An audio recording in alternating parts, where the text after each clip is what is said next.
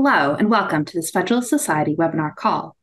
Today, September 28th, 2023, we're excited to host a litigation update on Bates versus Pakseresht, a case concerning the Oregon Department of Human Services rules for potential adoptive parents, free speech, and free exercise. My name is Kayla Kleist, and I'm an Assistant Director of Practice Groups here at the Federalist Society. As always, please note that all expressions of opinion are those of the experts on today's program, as the Federalist Society takes no position on particular legal or public policy issues. Now, in the interest of time, I'll keep my introductions of our guests today incredibly brief, but if you'd like to know more, you can access their impressive full bios at fedsoc.org. Today, we're fortunate to have with us Jonathan Scruggs, who is Vice President of Litigation Strategy and the Director of the Center of Conscience Initiatives at the Alliance Defending Freedom, and the lead attorney representing Jessica Bates, the Bates in this case. Mr. Scruggs has been with ADF since 2006 and is a member of the bars of Arizona and Tennessee, and he is also admitted to the U.S. Supreme Court and multiple federal district and appellate courts. Also joining us today as our moderator for today's conversation is Miles Coleman, who is a partner at Nelson, Mullins, Riley, and Scarborough LLP, where he practices in the areas of appellate law, business litigation, and First Amendment law. He is also an NFL Players Association certified agent. And I'll leave it there. As a last note throughout the panel, if you have any questions, please submit them via the question and answer feature, likely found at the bottom of your Zoom screens, so that they'll be accessible when we get to that portion of today's webinar. With that, thank you all for being with us today. Mr. Coleman, the floor is yours. All right, thanks very much. Welcome, everyone. We're pleased to be here today. I think we'll have an interesting discussion, and I hope you think so as well. John, welcome. Thanks for being here with us today. I know that in the course of your work at ADF, and especially with the conscience rights team that you lead there, you worked on some cases that I know we've all heard of: Masterpiece Cake Shop, 303 Creative recently, Brush and Nib, and some other cases. We want to talk to you about one that you're working on right now, the Bates case, as we've already heard, at a super high level, which has to do with a woman seeking to become a foster or adoptive parent in Oregon, and who's run into some obstacles that are related to her faith. What we'll plan to do, if this sounds okay to you and everybody else, we'll spend maybe 10 or 12 minutes kind of talking about the facts of the case, make sure we understand the facts, the procedural posture where it's at. Then we'll pivot to talk about some of the legal issues related to it. And then, of course, we'll save some time at the end for questions from the audience. Why don't we start with this? I've had an opportunity over the past decade or so to do some foster and adoptive care work, legal work myself, sometimes on constitutional issues, but sometimes not. And one thing that I have found to be consistently true in all of those different contexts was the folks who are serving children in need have just such a deep sense of calling to do it. So let's start by talking a little bit about your client, Jessica Bates. Who is she? Why does she want to foster or adopt? Just tell us a little bit about her. Yeah, absolutely. And like you said, Miles, a lot of the people you interact with here are really inspirations. And I think that's definitely true of our client. She has a pretty inspirational story, but somewhat of a tragic story in a sense too. So in 2017, she was driving with her husband to work. She lives in Oregon. And it was a snowstorm, I believe, and she got collided head-on with someone in a car, actually someone who had been earlier released. It was part of a mental institution, a state mental institution, was released by the state, and earlier that day had stabbed, I believe, his ex-wife. So he was running from the police and head-on collided with Jessica and her husband. Her husband died, and Jessica was injured substantially and basically left to raise her 5 children, which obviously is an enormous tragedy. But her church family, her community came around her, supported her. So numerous years later, she was just going to work and was listening to a religious broadcast on the radio and heard about a story of a man who fostered.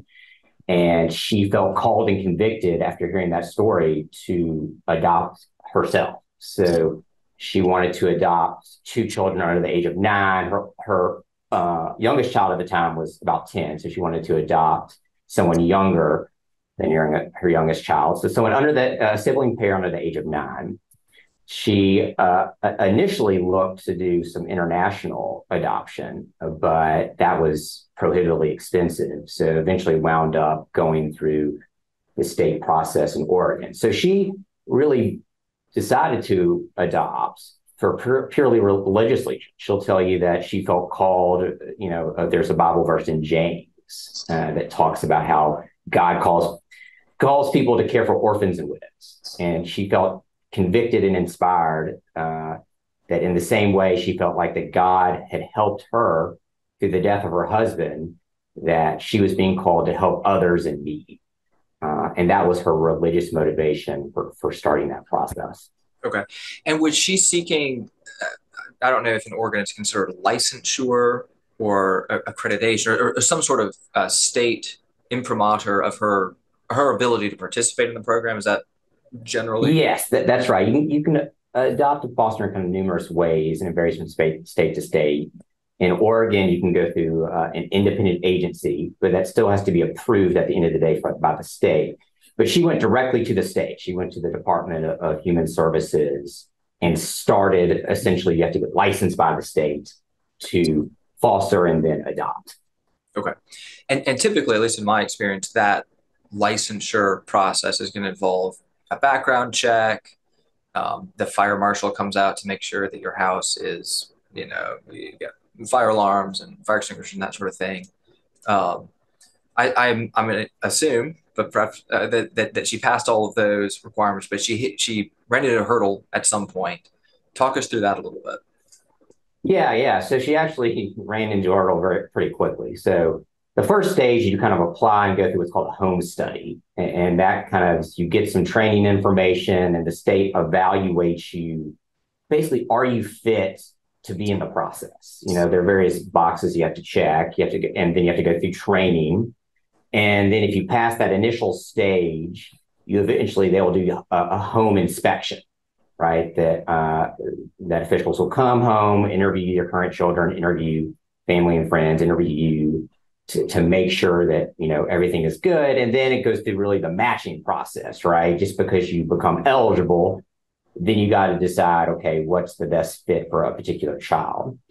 So Jessica started that process, and she was going through with no trouble, starting that home study. And she went through the training of it. And during that training, they present various plurality of issues and whatnot. And in that training, there was a heavy emphasis on how to relate to children who identify as gay or, sexual orientation and gender identity issues. And in fact, in the training, it was said that, well, you have to use children's professed pronouns consistent with their gender identity, whether within their biological sex. You have to be willing, for example, to take a child to a gay pride festival, that you can't take a child to events that are not supportive of their sexual orientation and gender identity, for example, such as it singled out religious events. So she went through that training, and that kind of raised some concerns for her because of her religious beliefs. So she then reached out to her kind of contact at the state in the process and said, hey, I just want to be clear. The program was great. I can love and accept and support any child that you put in my home, but I can't support these behaviors I disagree with, such as using a child's preferred pronoun if it contradicts their biological sex, or take a child to go get hormone shots to facilitate a gender transition. Then the official called back and they talked about that, and the official raised that point about, well, this is a problem. Will you be willing to take a child, to get hormone shots? And she said, no, I can't, I can't do those things. And she emphasized, hey, I'm seeking two children under the age of 9, any child, an infant, for example, the age of 1 or 2. But the official was like, well, we just don't know who will eventually identify as gay or identify as a different gender. So we can't, approve. So she eventually got that denial letter from the state that acknowledged that she would be willing to accept any child and love any child but she failed to comply with a provision that says basically someone has to be willing to accept, support, and respect a child's race, ethnicity, sexual orientation, gender identity, spiritual beliefs, things along those lines. So basically, Oregon interprets that to say you've got to be willing, even if it violates your religious beliefs, to do those type of things. Do you know, I might be kind of jumping ahead of myself here, and I think you're not into the discovery phase, the proceeding yet, but do you know, and the reason I'm asking this, I'm analogizing to South Carolina. In South Carolina, once you're licensed by the state, for example, as a foster parent, even then when there's going to be a match, even when, and again, in our case, DSS, Department of Social Services, has a child in need of replacement, there is both an obligation at the match stage, at the placement stage, both on the state agency and the right of the licensed foster parent to decline a match, right? So, for example, if the state has a child whose family of origin is Jewish and who wish for the child to be placed in a Jewish home, the state is obliged to try, if at all possible, to honor that request of parents. Meanwhile, the foster home could say, no, we're in a really busy season right now. We aren't able to take a child. I bring that just because I'm curious because, you touched on the point that, Jessica is specifically looking for younger children. And just wondering if part of the issue flagged by the state is both perhaps an unlikely issue, relatively speaking, the younger the child is, and could in fact perhaps be prevented entirely by licensing her and then just working on it at the matching stage. If that, from a regulatory standpoint, is how it works, and that's exactly right, and that's one of our big arguments here, that you can resolve a lot of these issues at the matchment stage later on rather than up front. So, as you know, Jessica requested, and they allow that to request a child based on a certain age, and you can even do that based on sex. You can even request children if you feel uncomfortable, I think, based on disability, right? So you can imagine a scenario, right, where a family has all boys and, they need to have another boy just for physical accommodations in their house. So yes, there are all these exceptions, and that goes to what we'll talk about as our free exercise argument, that if the state can make these exceptions in other contexts, they can make it for Jessica, and it even goes beyond that. I mean, I think just logically, think about religious, spiritual values, cultural beliefs, right? Like it wouldn't make much sense you could have a Muslim family, right? Or you're not forcing them to promote Catholicism if a child is Catholic, or to do something along those lines, or along with cultural beliefs. It could be like some type of, a Jewish family has certain rules about food. How do you square that? And all of these issues we feel like are best resolved at the matching stage later on. Put the right child with the right family rather than exclude someone up front. Okay, so, and that, I kind of got us a little bit off track there in terms of the chronological sequence of things, but let me get back on the tracks. So Jessica applied, had this training event. There was a subsequent, sounds like, correspondence back and forth between her and the agency. At what point did she decide to seek legal representation? How did she get connected to you? How did you and ADF get involved in the case? And then when and where did you sort of take your next steps? Yeah, so she got this formal denial letter, and that, again, to emphasize, that means she could no longer foster or adopt any child. Like she was excluded per se from the system. And so she just reached out to us. We have an intake system, and she reached out to us because we're well known as people who defend religious liberty. And we just started that process of evaluating her case. So she got denied. I think I have to go back and look at the dates, the end of 2022. And then we filed a lawsuit, I think it was April of 2023. And with our complaint, we kind of pulled into the procedural posture. With our complaint, we filed a motion for a preliminary injunction simultaneously with the complaint, then had to brief that. That took a bit of a time. And we had oral arguments before the district court judge. We filed in the District Court of Oregon. and we had oral argument on the preliminary injunction in August. And so we're really waiting. That's the latest thing that's happened. We're just kind of waiting for the judge to decide that motion. Okay. And I'm assuming, but correct me if I'm wrong, your complaint is seeking declaratory and injunctive relief. And I assume it's 83 action, attorney's fees, upon success, any other relief requested. No, we're not seeking any type of damages or anything along those lines. It's purely declaratory and injunctive relief, just to give Jessica back access to start the process. And the same for the motion for PI. Is that would just be, I guess, from a practical standpoint, what would be the injunctive remedy at the PI stage? Yeah, it would just be, again, to allow her to access the program, to start the process where she ended off. Okay. And that's really important, because the ultimate relief we're seeking is not to have Jessica adopt or foster a specific child. At the end of the day, it's really just to access this program on an equal basis as others. And, her kids are getting older. She has 5 kids, and some of her, eventually will start to go to college. And she wants to start that program because it could take a while, to match with the right child. So time is ticking in some respects. Okay. The complaint you mentioned a second ago, you got a complaint filed, you've briefed and argued, motion for PI hasn't been decided, motions to dismiss or answers yet? There was an answer filed, so no motion to dismiss. So we're definitely going to go to discovery. I think both sides were really kind of waiting to see what the judge does at the preliminary injunction decision to maybe give people guidance. Yeah. Okay. In the complaint, what claims, what causes of action have you asserted? We've asserted 3 claims: free speech, free exercise, and equal protection. I'll probably focus mostly on the free speech and free exercise. The equal protection is similar to our free exercise, but for this free speech, it's simple. It's primarily both compelled speech and restricted speech, to go to the point of, and also association along the same lines there.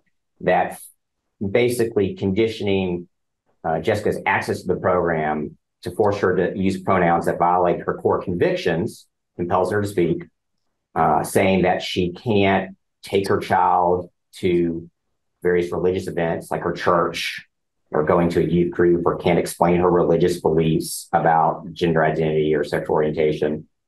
It violates her religious speech rights. So that's kind of, I think, it's pretty basic. For the free exercise, it's similar.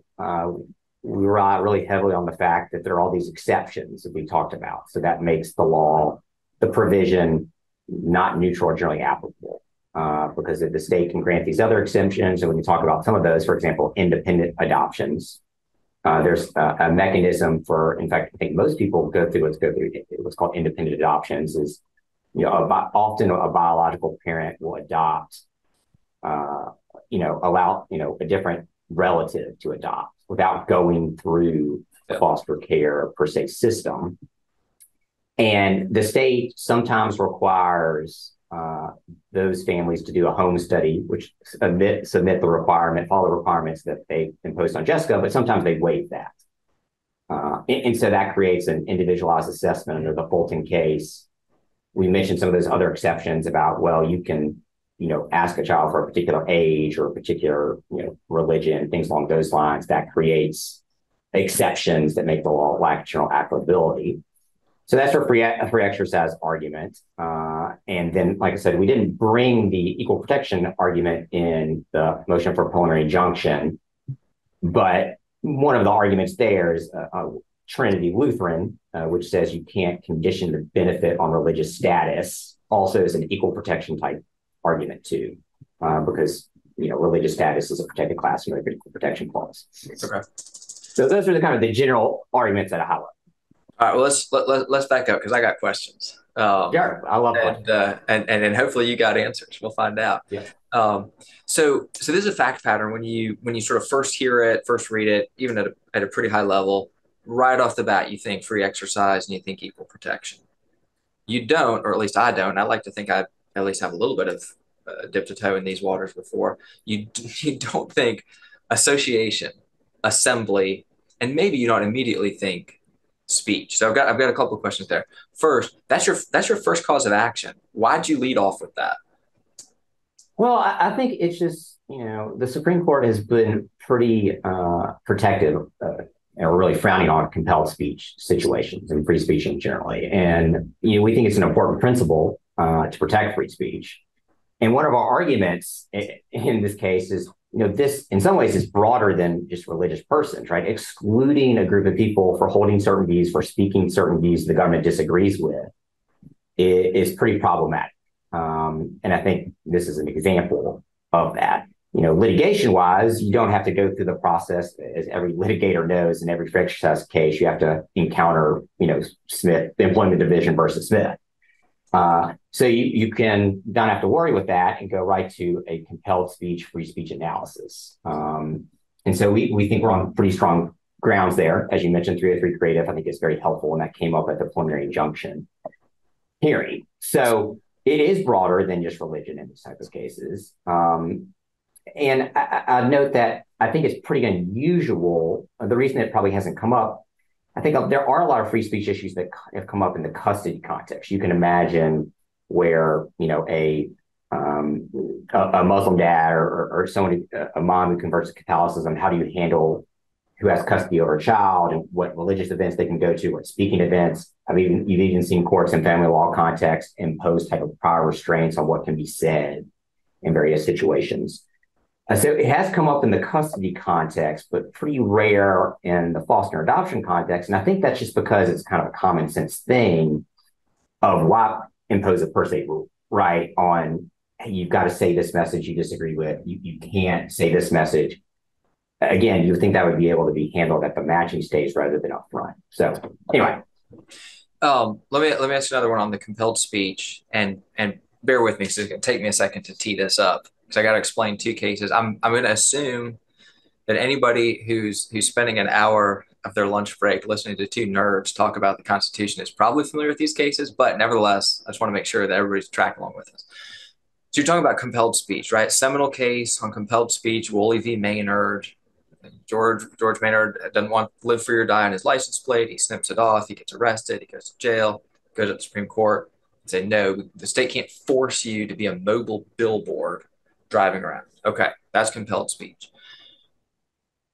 That's not exactly what this is. And I'm going to push back on you here a little bit. That's not quite what this is. This feels, or could seem, I'm not going to stake out a position on myself, but it could seem to be more like a case that maybe people are less familiar with. Rust v. Sullivan, a more recent case than Woolley v. Maynard. Federal HHS has these grants, right? So we've got money going out.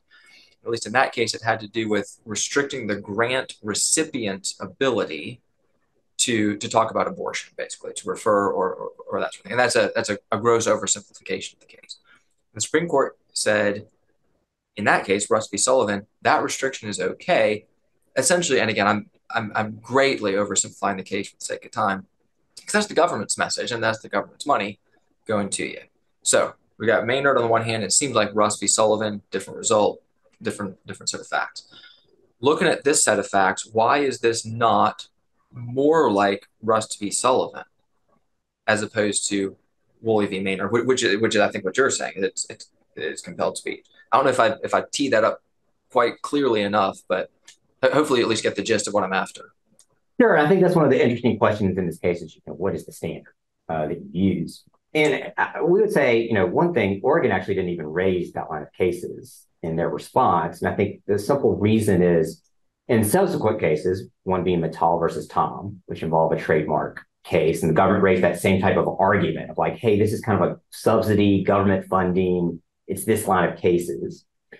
And the Supreme Court, at least in that case, it seems at least everyone agreed that no, in that trademark situation, we're not giving you any money. There's no money here. It's not a spinning clause type issue. And that's the same, Oregon is not giving Jessica any money. It's more like a license to do something than giving her money. So it kind of falls outside of that government funding type scenario. Now, I note that even in the government funding cases that you have case law saying you can't compel speech, there's various different tests, right? Like, is the requirement germane to the program. But we think we fall under Mattel, we fall outside that line of cases. And I think that's one reason why Oregon didn't even raise that line of cases, because there's just no funding here to condition just gone. Oregon, I think, has over 1,000, they give out license in 1,000 different situations. You can go to their website, LLCs have to get licensed, charities have to get licenses. So it's a bit more of that situation, and more similar to 303. That was one of the arguments made in 303 Creative. It's like, hey, you go into business, you have to get licensed by the state, therefore you give up your First Amendment rights. And I don't think that's accurate. So, but interesting enough, Oregon, rather than raise those line of cases, raised a separate line of cases saying, well, this is conduct, not speech at all, because you're like a licensed professional, that you're kind of like a lawyer or a doctor. And it cited this case called Tingley versus Ferguson, which is a case my firm is involved in as well. A licensed counselor, can the state basically regulate, what goes on in the counseling office and say, hey, you can provide this counseling, not that counseling? Is that speech or is that conduct? And we don't think that's the right line of cases either. First of all, I think that case was wrong after the NIFLA decision. But even taking that case as is, that case only applied to kind of a licensed professional. And of course, Jessica isn't like a licensed parent professional. Parents are just parents. And the state can't regulate, in that situation in Tingley, the argument was, well, this is a medical procedure. That was the state's argument. And that's obviously nothing like that going on here. Because again, the state excluded her from engaging in any type of a religious conversation. They categorically excluded her up front and said, you can't go to any religious event effectively. You have to use these preferred pronouns. Parenting involves speech, as I think all of us parents know. So we think it goes right to the core of the First Amendment. And I guess one factual clarification question to tease out something you said. I guess because Jessica is applying for licensure as an adoptive parent, that's probably going to be a factually different scenario than if she was applying to serve as a foster parent, in which case there could be some sort of per diem payment or per month payment for the foster child board, room, upkeep, and that sort of thing. So I guess first, am I right in understanding she's applying for the former, not the latter? Yes. I mean, she's applying to adopt, right? And I think it varies whether foster families do get what type of, monetary relief they get. But yeah, she's definitely applying to be an adopted family. But there have been cases involving foster situations where courts have applied what I call standard First Amendment scrutiny, right? Obviously, there's the Fulton case involving they're a Catholic adoption agency, but there's even been cases involving individuals. A case out of Washington a year or so ago called Blaze versus Hunter, which is a very similar fact pattern, except in that situation it was foster, but again it was the great grandparents of a child wanting to adopt that child, and they wanted to first foster and then adopt. So that's pretty much a similar fact pattern. And the court there ruled that said Washington's system violated free exercise, didn't rule on the free speech arguments, but ruled on the free exercise arguments and said this system is really riddled with exceptions and exemptions, and so it lacks general application. So we obviously drew on that line of cases to say this is just like a licensure system. Just because you have to get your license from the state doesn't mean you give up your First Amendment rights. Yeah, that makes sense. One thing you mentioned Fulton a second ago. This was not mentioned. The money aspect, the funding aspect, was not mentioned, I don't think, at all in any of the Supreme Court's opinions in Fulton. But if you look back at the lower court opinions, and certainly in the party's briefing, there were enormous amounts of funding at issue related to Catholic Social Services licensure, millions of dollars, and all because they were one of the largest, oldest, most award-winning agencies, and everybody else was getting this funding. And but yeah, so I think that's a relevant point. I think also even in the foster context, which again, admittedly, is not what Jessica is seeking, those board payments, and this picks up on a point you made a little bit ago, those board payments have a specific purpose, and it has nothing to do with funding the parents speaking or funding the parents' life outside of the role of of fostering, right? Those payments are for food, additional utilities, all that sort of thing. So, which again, I think is distinguishable from Rust, where the money in that case was for a specific purpose, and the speech restriction was intimately and unmistakably tied to that purpose. So I think that's a relevant distinction you make there too. Let me say a couple questions on your free exercise claim, and I do want to keep enough time. I know we've got some questions coming in. I want to save some time for those at the end. But so you've got this free exercise claim. I mean, walk us through that. The state isn't forcing her to change her beliefs. It's not forcing her to believe something she doesn't believe. It's not forcing her to abstain from going to her church. How is this? Walk us through how's this impinging on her freedom to exercise her religious beliefs? Yeah, there's just a long line of cases going back 50, maybe longer years. The Supreme Court basically says you can't condition a benefit in a way that violates the free exercise clause. So whether it be the Thomas case or really Sherbert's, which involved unemployment benefits. But also Fulton is a good example of that, right? Fulton was a contract. That was one of the arguments made at the Supreme Court. It's like, hey, this is a contract. We're not forcing you to violate your religious beliefs. This is not a restriction. You willingly enter into this contract, and therefore, no harm, no foul type things. And the court says, no, you can't condition a benefit on violating your religious beliefs. The unconstitutional conditions doctrine has similar principles going on.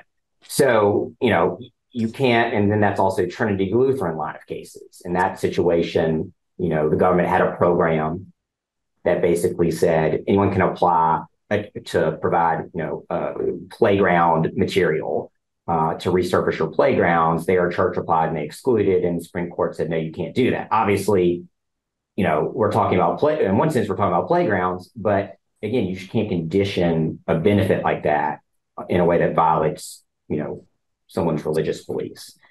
So at the end of the day, our ultimate argument, which brings in these equal protection principles, is Jessica is essentially seeking to have equal access to this program. Again, she's not seeking the right to eventually adopt a particular child. She's just asking for the right to access this program on an equal basis as others. So it goes to those kind of equal treatment principles.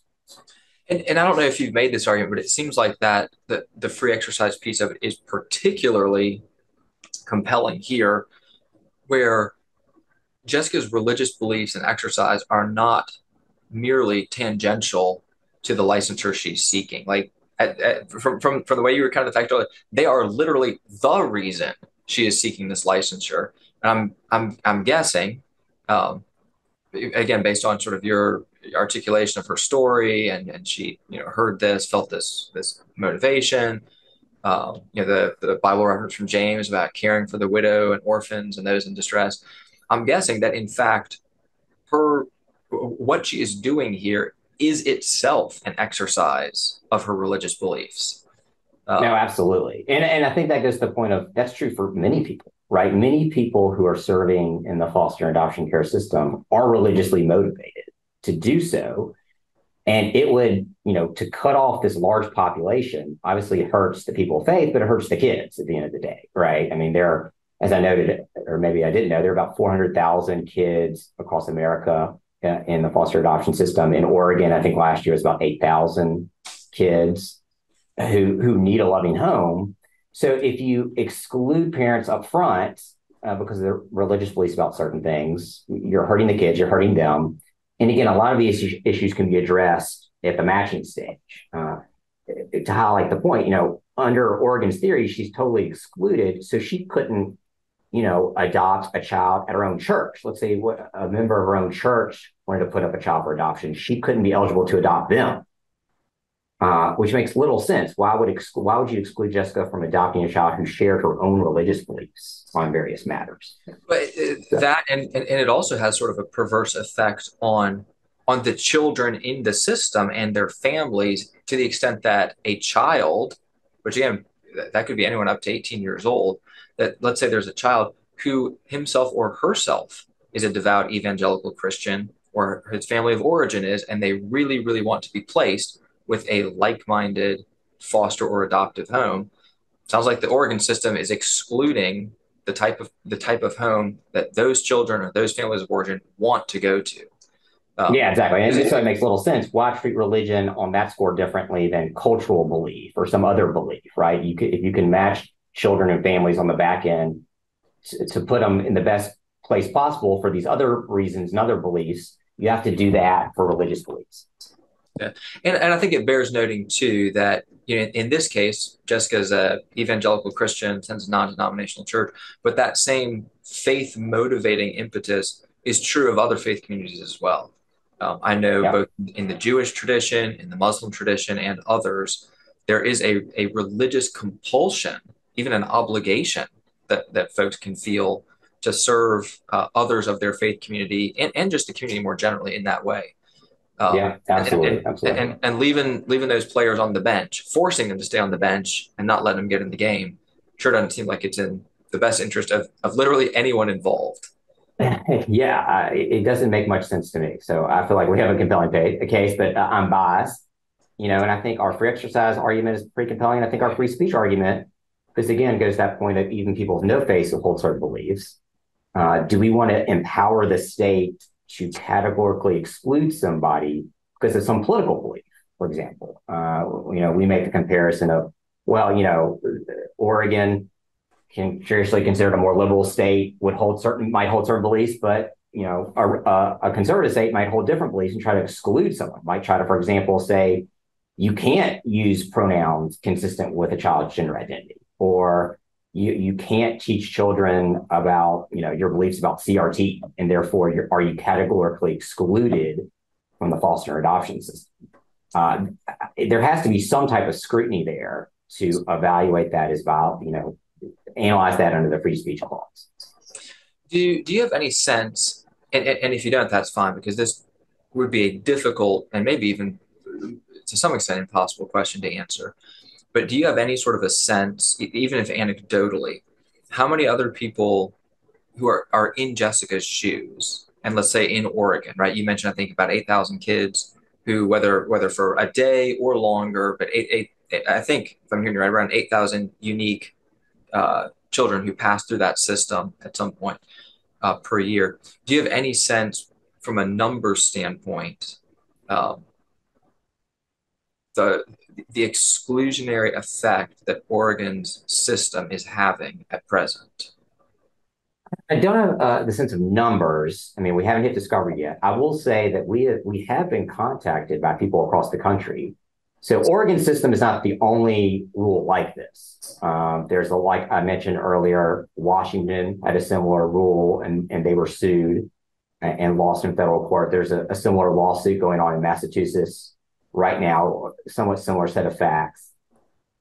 So there are people across the country, and I would suggest as people contact us, right? If you're being excluded because your faith. So it is going on. On the flip side, most states can accommodate this. Actually, in Jessica's case, numerous states filed an amicus brief in support of our argument, led by the state of Idaho.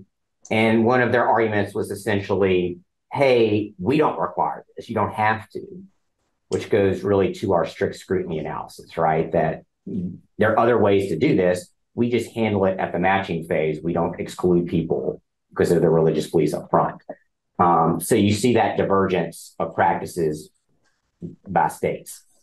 Well, and I'll tell you, it's not risk-free to accommodate religious agencies and religious believers in that system. The two cases I've got in South Carolina, where I represent Governor McMaster and our state Department of Social Services, it's kind of the inverse, right? In this instance, the state did accommodate a religious agency who, as a matter of religious belief, wanted to work only with co-religionists. And they would gladly refer any other applicants to one of 20 plus other agencies in the state. And as a result of that accommodation, a number of out-of-state public interest groups have come in, sued the governor, sued federal HHS, sued state DSS, claiming what I believe is a fairly implausible establishment clause claim. But yeah, we've had summary judgment motions pending for about 6 months now. We'll find out if the court finds them similarly implausible as I do.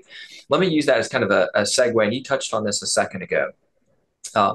The I don't know if the right analogy is sort of a mosaic of cases that's starting to emerge, a pattern, a quilt, maybe a patchwork quilt, is starting to emerge in this context over the last probably 5 years or so in a way that really hadn't previously. There's obviously a 200-year history of private and faith-based individuals and entities participating in foster and adoption work. But really, it's just in the last handful of years that it started to develop its own body of precedent. Fulton, we've talked about a little bit. I just kind of mentioned the two cases I've got in South Carolina. You mentioned Hunter v. Blaze, which I think was in Washington State. That's right. It was in federal court in Washington State. Okay. You mentioned the Massachusetts case that was recently filed. I think that's also in federal court. Some of your colleagues at ADF had a Northern District of New York case not too long ago, went to the Second Circuit. And I think there's a case in Tennessee in state court in which a Jewish couple has sued the state regarding its accommodation of a Christian agency. So that I wasn't counting there, but that's 6 or 8 sort of data points. I guess, how do you see the case we're here to talk about, Bates? How does that sort of fit within this mosaic pattern that we're starting to see emerging? And then do you have any sense of what will be the next set of questions? If Fulton was sort of the first set of questions, the licensure of an agency, and now we're on to sort of what we might think of as generation 2 questions, Blaze, your case, Bates, the licensure of individuals.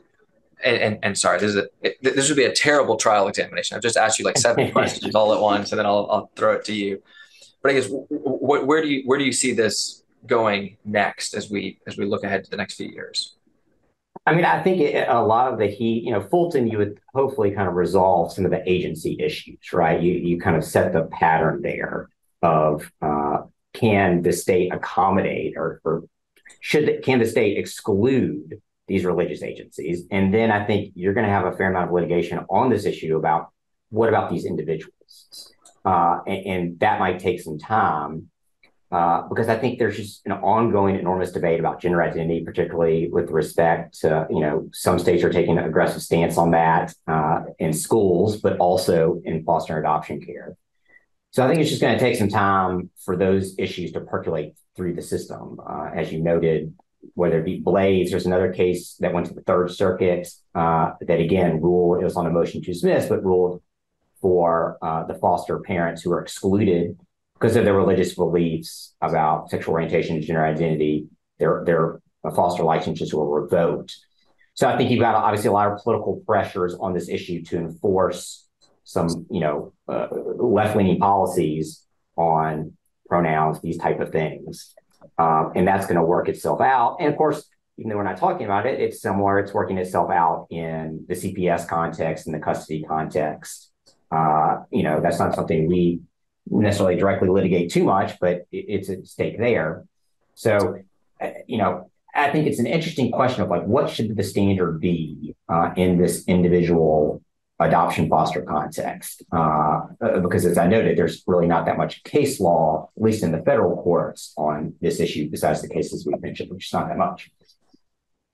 Let me ask you a couple of questions we've had come in through the Q&A down at the bottom of the screen. And I'll also use this as a reminder to the audience that if you've got questions, you can go down and click on the little Q&A and submit them. And I think we've got time for a couple here. All right. Would the analysis of this situation be the same if the plaintiff's views were simply based on non-religious moral scruples rather than on religious values? Stated differently, is the religious connection indispensable to your theory of the case and your claims? Well, it's definitely indispensable to our free exercise claim, which makes sense, right? But not to our free speech claim or a compelled association claim. And I think that's one of the reasons why this claim is commonsensically makes sense, because the state could, in theory, exclude someone just because they disagree with their political beliefs or want to compel certain political beliefs. And that makes just zero sense, right? I think intuitively, it's like, why would you exclude someone? Let's say someone were a communist. Should the government be able to exclude them from this program for holding those beliefs? Or should they say, hey, you have to take your child to whatever political event, religious event, whatever, someone might object to that. And so in no ways is our speech claims limited. It is broader, and we think in a good way, because the state shouldn't have this power to exclude anybody categorically like this because of these certain beliefs. Now, and one point I want to raise is, to highlight some of the themes here is Oregon, one of their arguments is, well, we need to categorically exclude you because although you want to raise a child who's under the age of 9, we don't know which child will eventually identify as LGBT. It's unknown. Like in theory, some child might eventually identify as LGBT down the road. Of course, that's also true for religion, right? People convert to different religions all the time.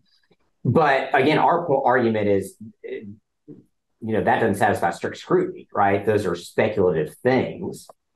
And even if you look in the custody context, it's actually interesting. In the custody context, they've evaluated these things like, for example, a Jehovah's Witness who wants to take custody of a child who, they won't give blood transfusions.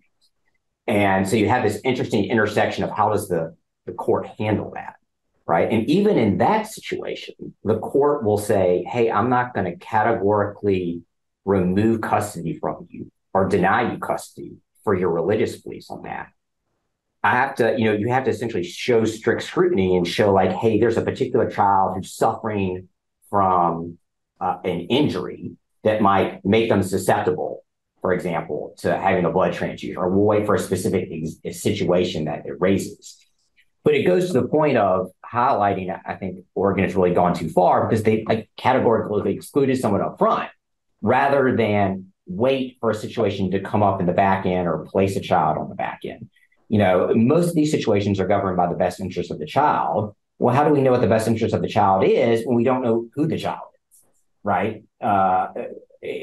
Because Jessica is excluded from adopting any child.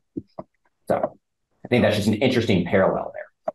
Let me ask you another one from the Q&A. I think you said early on that at one point Jessica had looked at international adoption. It was prohibitively expensive, and there may have been other barriers there. You mentioned, too, that there are other ways, going through a private agency, for example, in Oregon, that one can seek to adopt, that don't require you to interact directly with the state in the way that she is. Like, what's your response to the argument that, like, well, she had alternative avenues that she could have pursued? Why does it have to be this one? What gives her the right to force herself on the state in this way? Yeah, and it goes to that point of it's kind of like a tax in the sense of even when you go through that independent adoption agency, they have higher fees. They put fees on there typically that the state doesn't. And they're also much farther away from Jessica's home where she is. She lives in a rural part of Oregon. So there are not many good options around her. So she has this kind of monetary and practical barriers. The state can't argue, hey, you can get your fire and police services elsewhere. Therefore, we can condition this benefit on your religious beliefs. So no harm, no foul. That's just not how it works. But it does go to the point, again, highlighting what we've noted is at the end of the day, the state still has to approve those independent adoption agencies. It goes to the independent adoption, but the state has kind of the final say at the end. So you're still subject to the same rules as well. Okay.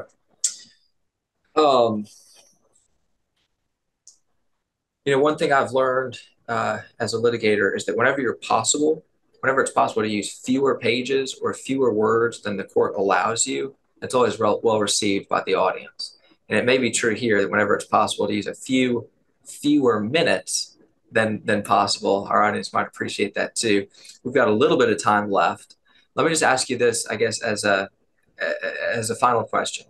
So we've kind of talked through the facts of this, the claims made, some of the legal issues, the relief sought. I guess if you had 2 minutes for at the end of your preliminary injunction argument or to kind of pitch your case, what's your 90-second, your 2-minute closing argument on this that we can take away?